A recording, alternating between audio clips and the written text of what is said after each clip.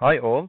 The second part of the mechanical action, we're going to identify the characteristic elements of the force, the four characteristics of each force.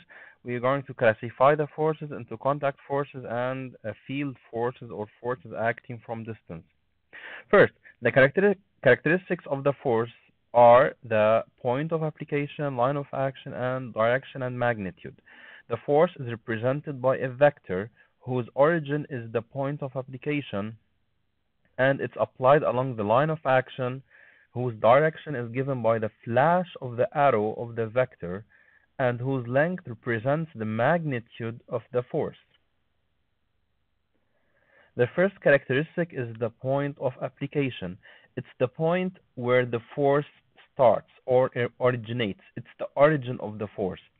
As you can see in these three examples, the first drawing, the tension starts from this point, and the normal as well as the weight. The normal force is the force exerted by the support, by the table on the box, and the W vector, which is the weight vector, starts from the center of the ball. Um, we're going to classify the forces as contact forces or forces acting from distance.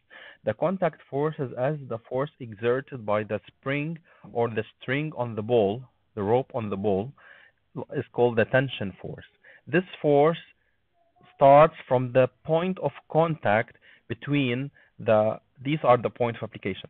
The tension starts from the point of contact between the ball, the rope, and the ball, while the normal force, which is the force, which is a contact force, it also starts from the point of contact, while the force acting from distance, which is like the weight, the gravitational force, it acts as a without physical contact, starts from the center of the ball or the center of gravity.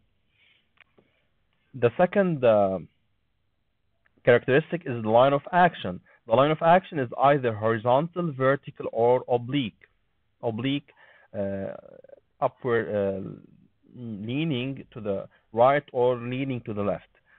As in these three figures, the first figure, the line of action is vertical.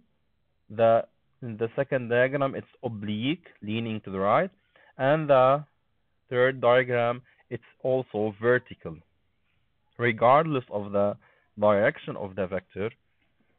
Now the direction of the vector, it's given by the flash of the arrow of the vector. It's either upwards, downwards, right, left, upwards, right. These are the eighth direction.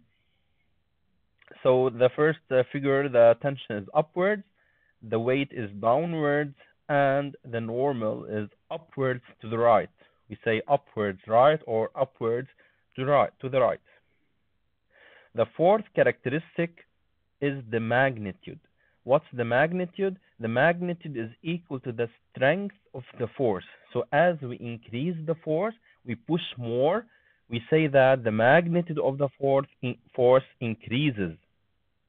The SI unit of the force is newtons and its symbol is capital N. We say that F equals 25 newtons. The magnitude of the force can be measured using a spring balance or a dynamometer. It's called also a dynamometer. The magnitude is represented by the length of the vector. So as the magnitude of the force increases, so will the length of the vector of the force. Now, classifying the forces into two groups, the contact forces and the forces acting from distance. The contact forces are the forces when the two objects are in physical contact, meaning that they touch each other, while the forces acting from distance are when the two objects do not touch each other. They are also called the field forces, like the magnet, the magnetic field. The magnet creates a field around it. Whenever there's a steel is near it, it will attract it. Also, the apple above Newton falls on his head because of gravity. Gravity is a field force or a force acting from distance. While contact forces, there must be contact between the two bodies. as when the man pushes the other person, he must have contact with him so that he can push him. So the muscular force exerted is of course a contact force. The forces, contact forces are muscular force, which is the force exerted by the muscles, the tension force exerted by the spring or the string, the rope, the friction force. The friction is the force exerted by the rough surface on objects to slow them down. And the normal force, which is also called the reaction of support. This is the force exerted by the support, the ground, the table, or the wall on objects to support them. This force is called the normal or the reaction of support.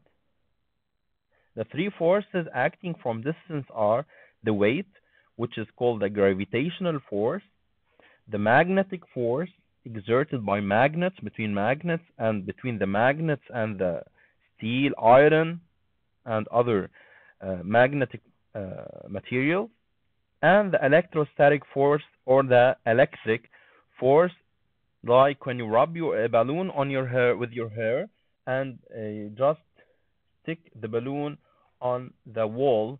This force is due to the electrostatic force exerted by the balloon.